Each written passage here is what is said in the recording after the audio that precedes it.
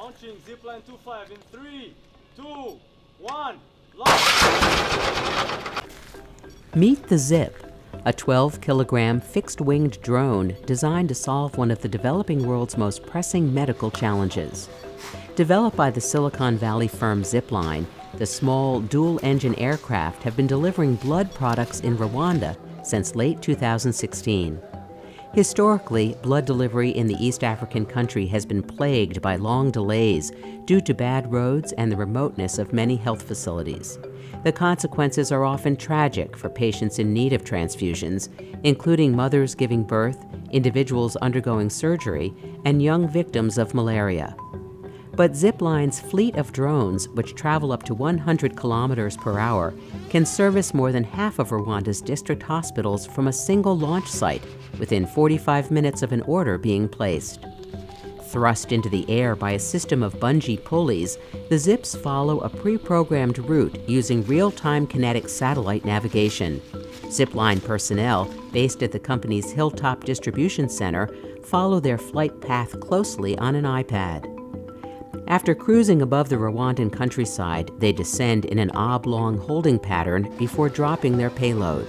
The blood, packed into a shoebox-sized cardboard container, falls at a predetermined landing site, accurate within a 5-meter diameter, with the aid of a waxed paper parachute. Kabgayi District Hospital, a 90-minute drive along a winding 2-lane highway from the capital Kigali, is one of 5 pilot facilities where the service is now in operation. In the past, hospital staff would make 3 scheduled trips per week to procure blood products in Kigali, plus additional trips in cases of emergency. Now, a Kagabayi lab technician simply taps out an order on a smartphone, and a drone will soon arrive with the needed product. Zipline, which was founded in 2011, is the first in the world to offer the regular delivery of emergency medical products.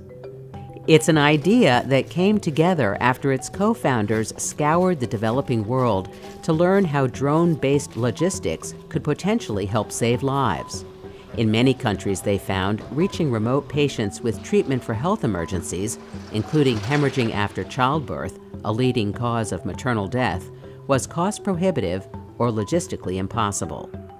In Rwanda, a country known for its famed 1,000 hills, Zipline found an ideal spot to test its vision.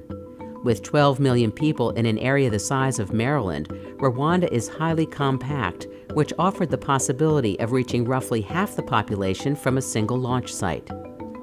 Demand for improved logistics was also high. Many of Rwanda's hospitals can take hours to reach along rutted dirt roads by car or motorbike. Emergency procurements of blood would often not arrive in time.